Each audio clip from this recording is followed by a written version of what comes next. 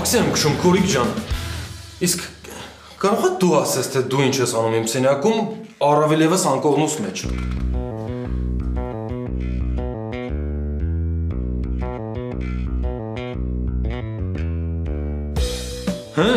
Բան չունես ասելու քուրիկ ջան։ Ոնց, այս քո սենյակն է։ Ահա։ Այսինքն այս ձեր տունն է։ Չէ, սենյակն եմ վարձով վերցրել։ Կարող է հիմա էլ համոզելու ես, որ երկուսով քնենք։ Այսինքն։ Դե առավոտյան համոզում էիր, որ իրար հետ գնանք հրապարակ։ Հիմա էլ ասում եմ կարող եմ համոզելու ես, որ իրար հետ քնենք։ Ես մեզ Ադամն է հրավիրել։ Մենք մի գիշերով ենք եկել։ Մեզ, այսինքն դուք ինչի վերմակիտակ էլի մարդ կա։ Հերիքա։ Հա, ես էլ եմ էդ ասում, ինձ մի հոգին լրիվ հերիքա։ Մենք երեքով ենք, ես, մամաս, քուրիկս։ Մամաս հիմա երևի պապայի հետ է, իսկ քուրիկս էլ ներքևում է։ Կարամ ես արդեն գնամ։ Հայք։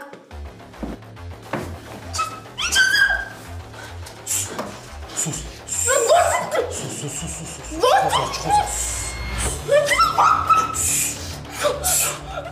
Սուս վնա։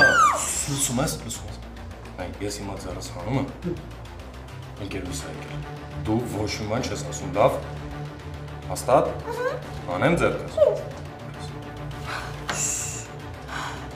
Հայք։ Սուս կմնաս սենյակում, ես մինչև տենամ ինչ եմ անում, լավ։ Հայք։ Հայք։ Հայք։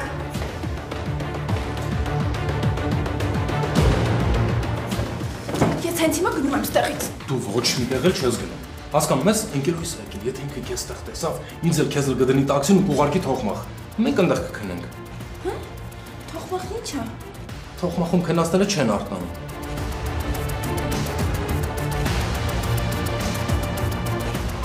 Ինչ ես խոսում։ Կամաց։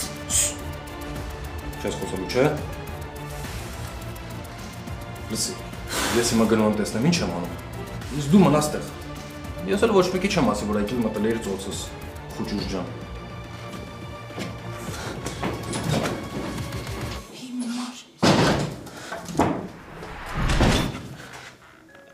Ջան։ Քնած էիր։ Չէ, նոր եմ տուն եկել։ Գիտեմ, որ ասել էիր կգաս, բայց որոշեցի ես կամ ոչինչ։ Այսինքն։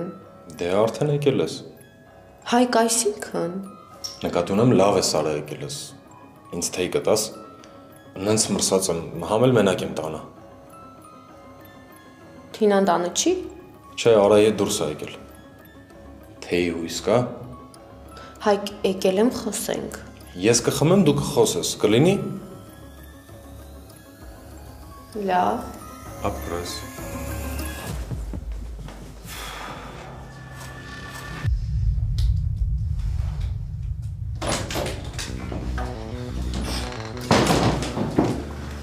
Ուր ես գնում։ Կներես, շատ խանդոտ է։ Կարամ դուրս գա ուրիշ սենյակ գնամ։ Չես կարա, ես կգնամ հետո։ Ոնց, բա քուրիկս։ Բայց տանը մարդ չկա։ Տանն է։ Շնորհավորում եմ, ուրեմն Վիկան արդեն սպանել է։ Լսի, դու երբևէ լուրջ լինում ես։ Լսի, ես ասել եմ, որ փոխվում եմ ու իջնում։ Հենց որ եթե համաչում ես, կարաս պտտվես։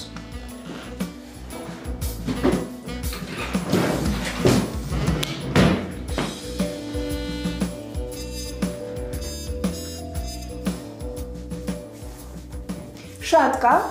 Ես կասեմ, երբ պտտվես։ Թաքունն այլ չկա։ Կերազես։ Տեսքս ոնց է։ Սպասի մի րոպե, ուր ես գնում։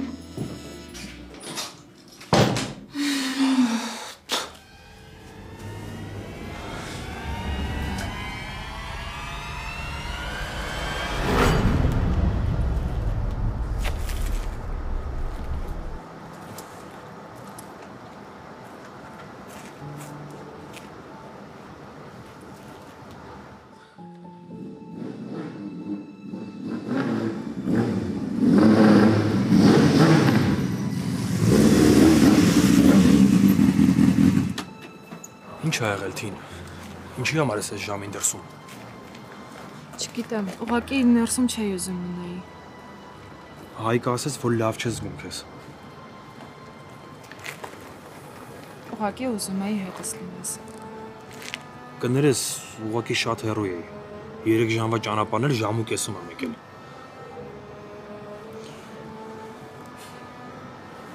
Ինչ ա եղել։ Ինչի համար էր լացում։ Չգիտեմ։ Իսկականից չգիտեմ ինչ էր հետս կատարվում։ Երևի վախենում էի։ Հետո մտածում էի քեզ կորցնելու եմ։ Չի այդքան փոքր եմ, որ կորցնես։ Ես լուրջ եմ խոսում։ Լավ, օրինակ ոնց պիտի կորցնես։ Դու գիտես չէ, որ ես քեզ շատ եմ սիրում։ Դե մեկ մի քիչ կասկածում եմ, բայց ընդհանուր առմամբ գիտեմ։ Ես քեզ շատ եմ սիրում։ Ու ինձ չեմ պատկերացնում առանց քեզ։ Դե կամ քեզ չեմ պատկերացնում առանց ինձ։ Ու ուզում եմ, որ այսօր գործերդ հետաձգես։ Ուզում եմ այսօր հետս լինես, ոնց որ երեկ։ Լավ։ Թին հաստատ ինչ-որ բան ա եղել։ Խնդրում եմ։ Լավ։ Լավ։ Գնանք։ Բայց տուն չենք գնում, չէ՞։ Չէ։ Գնացիք։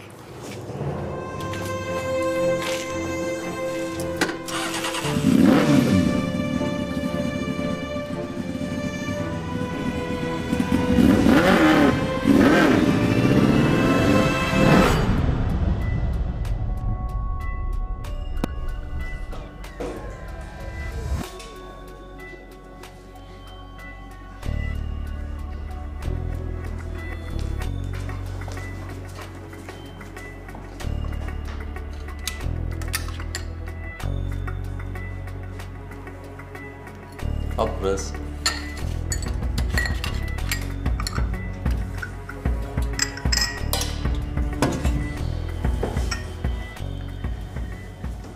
Հայկ, այսօր եկար գործի,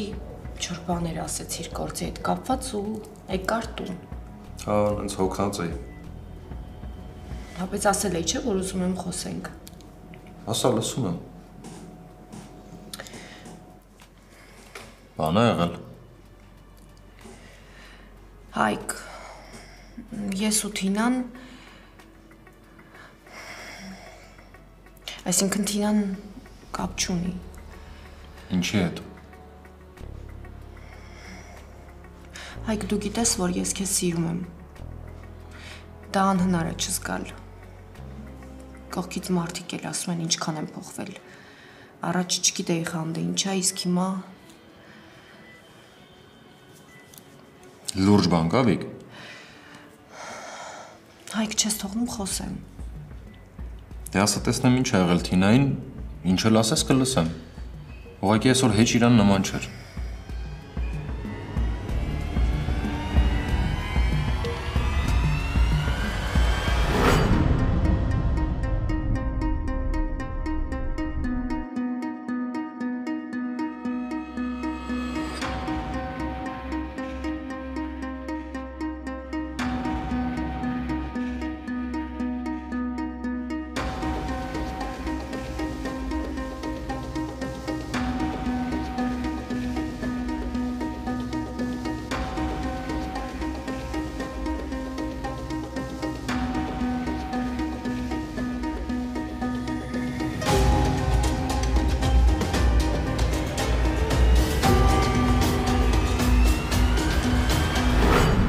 Հայկ, այսինքն քեզ չի հետաքրքրում, ես ինչի եմ վատ,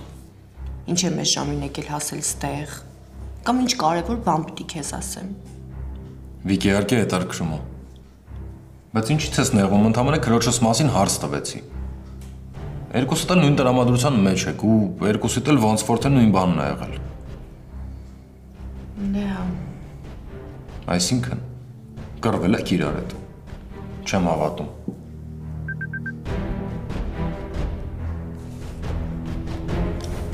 Ինչ ա եղել։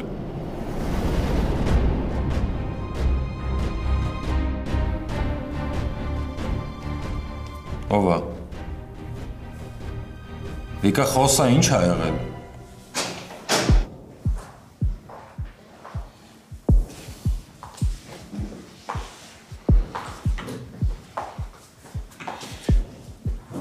Բարև Վիկա ջան։ Բարև ձեզ։ Բարև ձեզ։ Բարև ձեզ։ Հայ ջան, ես ոնց ա եղել, որ սենց շուտ ես եկել։ Սոֆան իմ հյուրն է։ Մոռացել եմ քեզ ասեմ։ Մոռացել եմ լավ էր ասված։ Հայք։ Չէ, վատ բան չեմ ասում։ Բարի գալուստ։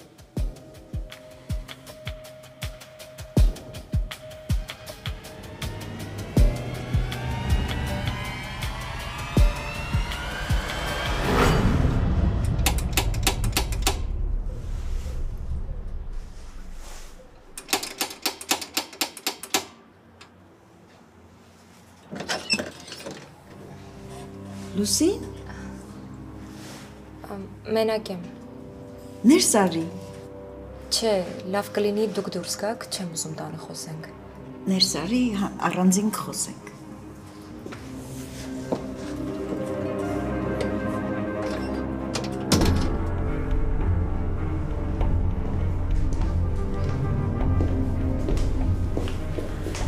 Նստի հանգիստ խոսենք։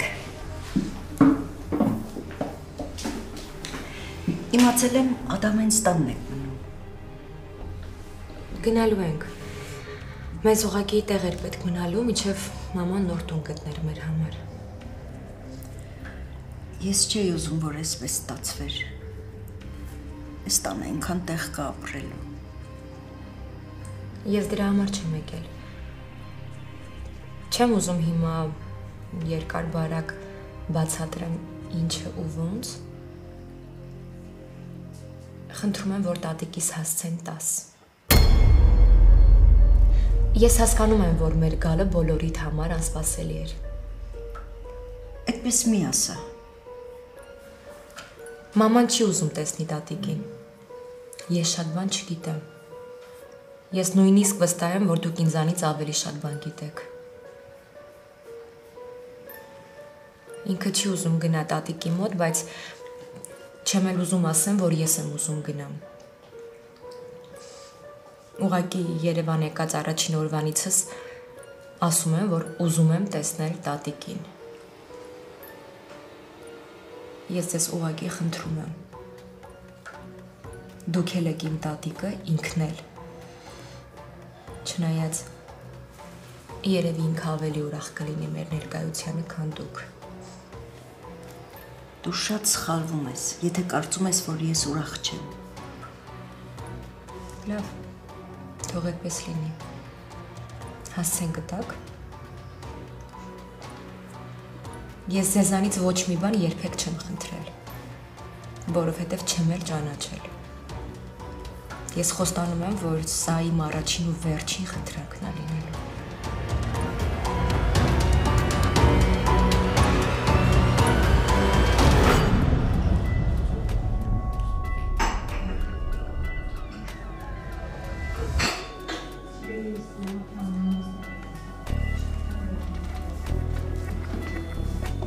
Վիկ,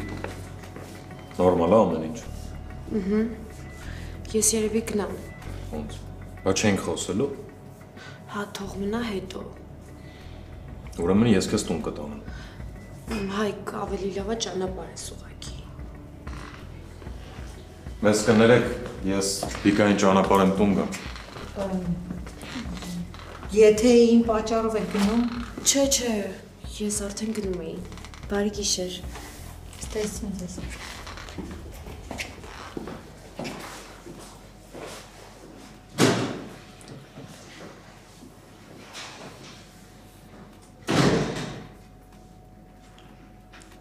աղջիկներս որտեղ են։ Երևի սենյակում։ Լավ, ես գնամ իրանց մոտ, շնորհակալ եմ սուրճի համար։ Քեզ ազատ կա։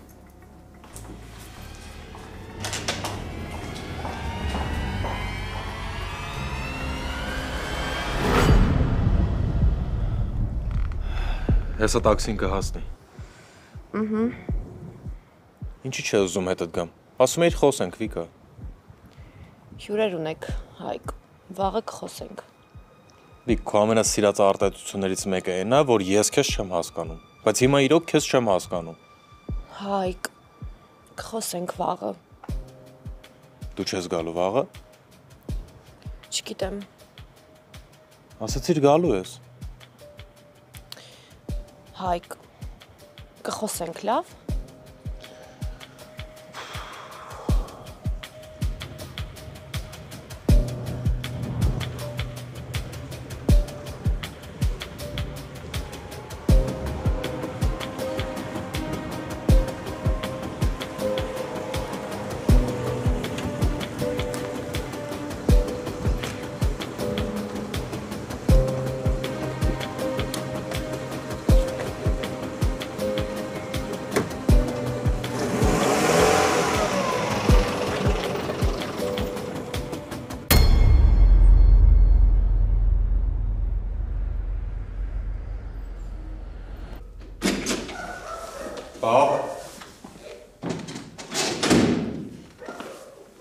Մեքենան գարաժ կանգնացրեցի։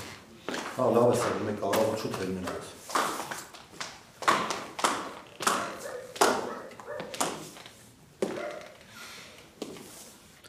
Հասցրել եք ծանոթանաք։ Հա։ Ուղղակի անունը չգիտեմ։ Չի ասել, թե դու չես հարցրել։ Չէ, ասեց ամեն ինչ միայն մայրիկիս ներկայությամբ կպատասխանեմ։ Հայկ։ Արև։ Այս բա քունը չի տանում։ Չէ։ Իսկ քոնը։ Հայկ։ Դու այսօր տարօրինակ ես։ Դե չէ, ու շատ դրա համար եմ հարցնում։ Անակնկալները շարունակվում են։ Հայկ ջան, ինքն էլ ամեն։ Հայկ։ Լուսին, Հումորա։ որ մասը։ Արևի ու լուսինի։ Չէ, բայց եթե ծիծաղդ գալիս է, քեզ մի զսպի։ Լուսին, Սոֆա ջան, նորմալ է, ջահել են։ Թող շփվեն։ Հայկի հետ հաստատ լեզու կգտնեն։ Մամ, տուն գտանք։ գտանք, բայց հետո կխոսենք։ Ես հոգնած եմ ինձ կներեք։ Գնամ հանգստանամ, որովհետև առավոտյան շուտ պետք է ճանապարհ գնամ։ Հայկ, բան մտածեցի, կարող է աղջիկներն էլ տանես։ Բայց կդիմանան։ Քեզ։ Լուս, Ինձ չէ։ Լեռներին ու երկար ճանապարհին։ Հայկ ջան, իրանց լեռներով չես զարմացնի։ Իրանք մհերի աղջիկներն են, իսկ Սոֆան էլ կինն է։ Եթե ուզում ես տպավորություն թողես, ուրիշ բան մտածի։ մենք երևի վերև բարձրանանք, առավոտյան շուտ պիտի գնանք։ Առաջարկս ուժի մեջ է։ Եթե աղջիկներ ուզում են, կարող են գնալ, իսկ մենք վաղը կգնանք տունը ման գալու։ Ես չէ, շնորհակալ եմ, շատ։ Բարձրանամ։ Իսկ դու։ Չէ, չեմ ուզում։ Ինչի։ Հավես կանցնի։ Կկանգնես լեռան գագաթին ու քեզ սիրուն ֆոտոներ կանան։ Կդառնաս լրիվ արևածագ։ Չնայած եթե ես թթված դեմքով լինես, ավելի շատ մայրամոտ։ Բարի գիշեր։ Բալես Հայկից նեղանալ չկա։ Ճիշտ է, Հայկը գժի թուղթ ունի։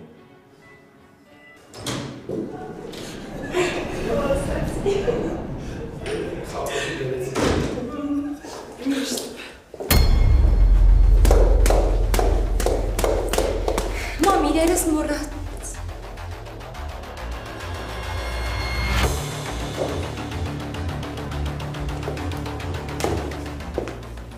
Բարև ձեզ։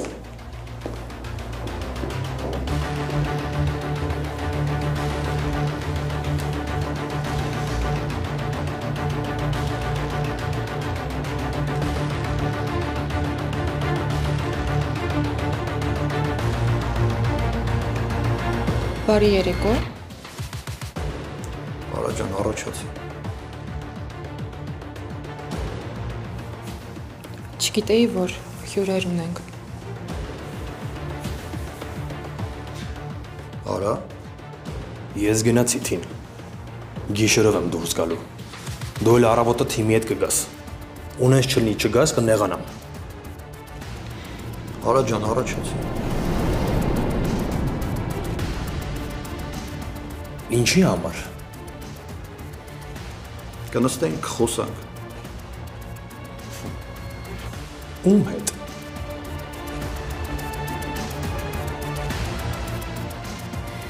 Արա,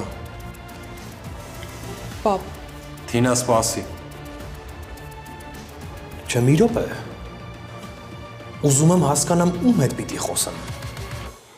Արա ջան, բոլորս կնստենք ու կխոսանք։ Լավ սենց ասեմ։ Ցանկություն չունեմ։ Թինա հետ արդեն շփվել եմ։ Հայկի հետ էլ։ Դեքո հետ էլ Ադամ հոպար, համարյա ամեն օր շփվում եմ։ Ստեղ էլ ուրիշ մարդ չեմ տեսնում։ Դու ոնց որ չես հանգստանում, հա? Ուր գնանք, որ հանգիստ ապրես։ Մարս? Մերկուրի? Որն է ավելի հեռու։ Ինձանից հեռուն։ Տղա ջան, հանգիստ եղիր, մենք կգնանք։ Ես հանգիստ եմ։ Բարի գիշեր։ Դու գիտես։ Ես գիտեմ։ Ու գիտես ինչ գիտեմ Ադամ հոպար։ Որ այսքան ժամանակ ամենաշատը քեզ եմ վստահել։ Ու ստացվում ես, որ այս մարդկանց բերել ես քո տուն հերիք չի, մի հատ էլ ուզում ես տեղավոր ես ստեղ։ Արա, ես քեզանից հիմա չեմ նեղանա, որովհետև լարված ես։ կբացատրեք ինչ է կատարվում։ Կբացատրեմ։ Բացատրեմ։ Քո պապան, քո շատ սիրելի պապան ու իմ հոպարը, այս մարկանց հերիք չի բերել իրանց տուն, իր անգերոջ խաթր։ Մի հատ էլ ուզում է տեղավորի ստեղ։ Ու ասեմ, որ այս մարդիկ սովոր են առիթից օգտվեն։ Լսի Արա, դու քեզ շատ վատ ես պահում։ Կներես Ադամ հոպար, որ քո տան մեջ ու քո սիրելի հյուրերի մոտ ինձ սենց եմ պահում, ու քո հետ սենց եմ խոսում։ Ոնց եմ հոգնել ես ամեն ինչից։ Մենք առավոտյան կգնանք եւ դուք բոլորդ կշարունակեք ապրել ձեր հանգիստ կյանքով։ Քո ներկայությունից հետո էլ հանգիստ կյանք չկա։ Այդ փորձված է։ Բա քո ձենը ոնց կտրենք, հը? Ասա իմանանք։ Մամա ինչքան ես թողելու, որ սա քո հետ սենց խոսա։ Ես գնացի։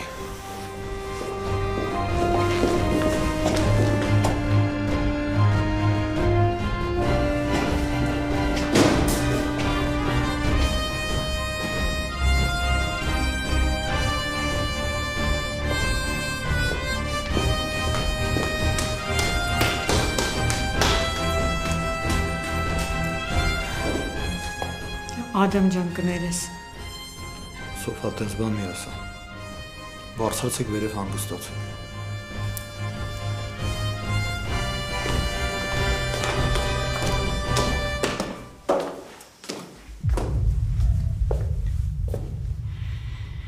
Պապս այդ աղջիկներն են։ Ու իրանց պատճառով Արայի հետ տենց խոսացիր։ Ամեն դեպքում Արայի քույրերն են։ Պետք չէր այդպես խոսալ։ Պապ, իսկ կարելի է իմանալով, որ Արային դուրս չի գալիս, մեր տուն բերել հյուր։ Լսի, դուք ձեզ շատ վատ եք պահում։ Ես իմ տան մեջ իրավունք չունեմ մարդկանց բերեմ։ Մի գիշերով մնալու տեղ չունեմ։ Դու Արան ու Հայկը պետք է ինձ կյանք սովորացնեք։ Թինա, ես իմ տունն է։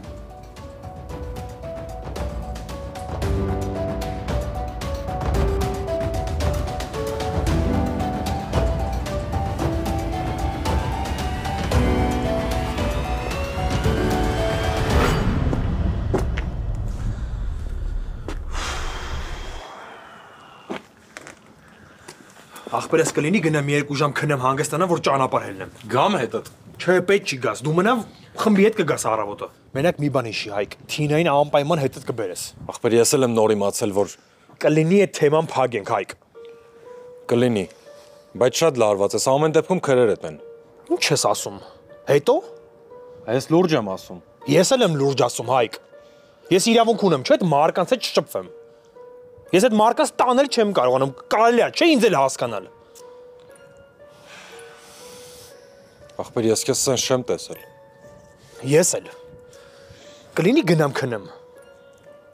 Կարող է հետդ գամ գիշերը ես քշեմ ավտոն։ Ես լավ եմ, Հայկ։ Ես լավ եմ։ Ամենակարևորը որ չմոռանաս, Թինային պիտի բերես հետդ։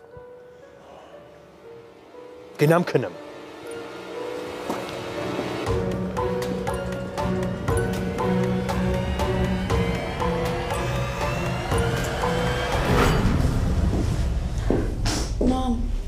Մամ ջան, խնդրում եմ քեզ հանգստացի։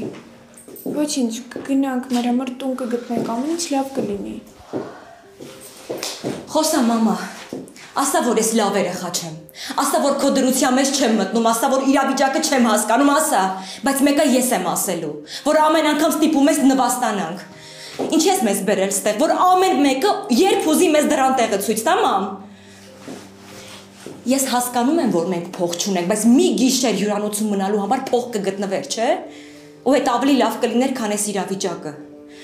Կանգնել նայում ենք ոնց են կռվում, ոնց են հարցեր ճշտում, թե նայում ենք, թե երբ են թույլ տալու մեզ, որ գանք մեր սենյակ։ Այդ նորմալ է, մամա։ Լուսին, մենք վաղը կգնանք։ Բայց կմնանք անկոչ հյուր։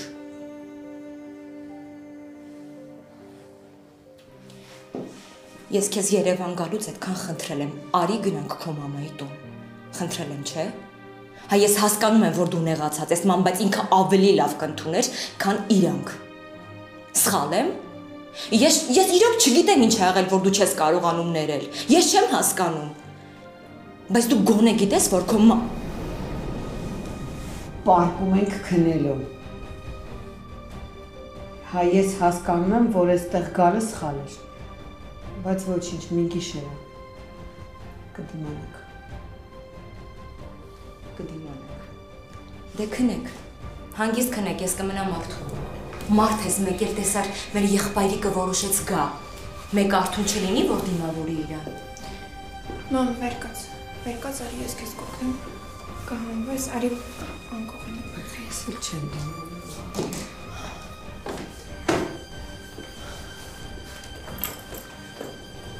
Լույս արի օգնի։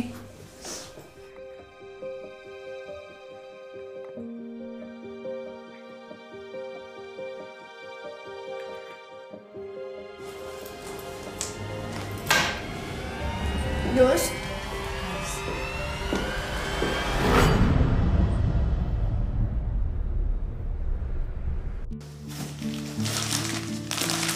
Թին, պատրաստ ես ցավը տանը։ Վերջ ինչ պետք է վերցրել եմ։ Երեխեք ջան,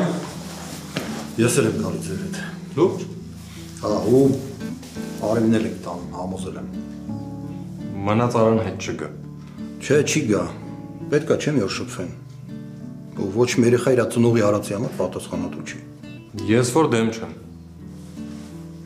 Ես ճիշտ ասած չեմ էլ ուզում գամ։ Լավ էլի Թին։ Արան ասել է քեզ անպայման տանեմ։ Տաքշովեր վերցրել ես։ Հա։ Ապրես։ Լուսինը տանը չի։ Դե երևի ուզում եմ մենակ մանգա, այդ Լուսինի համար նորմալ է։ Կզանգի, եթե ուզենա գա։ Գնացինք։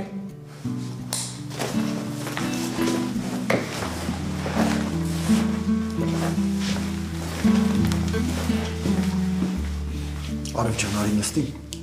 նստի ես ասա։ Բանալար մտամ սոֆային ու գամ։